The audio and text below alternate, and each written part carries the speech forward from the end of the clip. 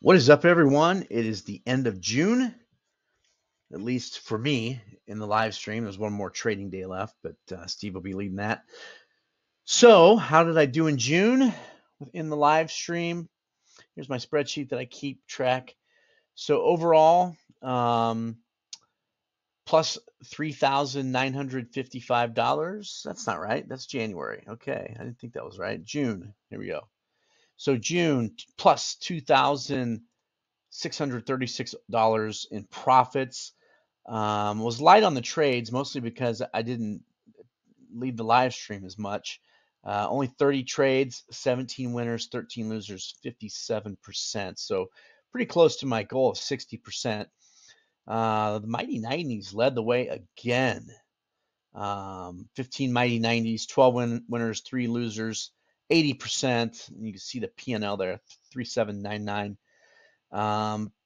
Pretty light on the volume runners. They struggled 3 and 6, 2 and 4 for continuation runners. I'll take it, but if you look at like I was in Montana for a week, so I didn't trade for this full week pretty much.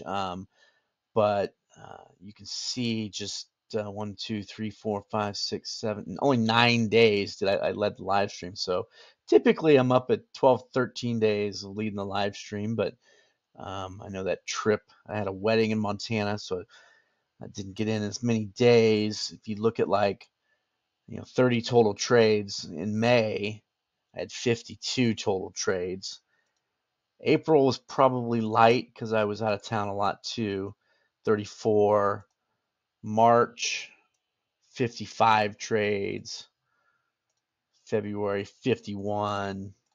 January, 65. So pretty light on the trades, and it's been a kind of a choppy market too. So, but plus 2,636 for the month of June, I'll take it.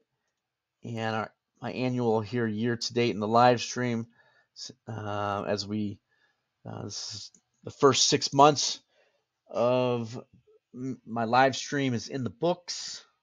Plus 20,597 so far. So we'll look to add to that in July. Hope everyone has a great holiday 4th of July weekend, and we'll see everybody in July. Peace.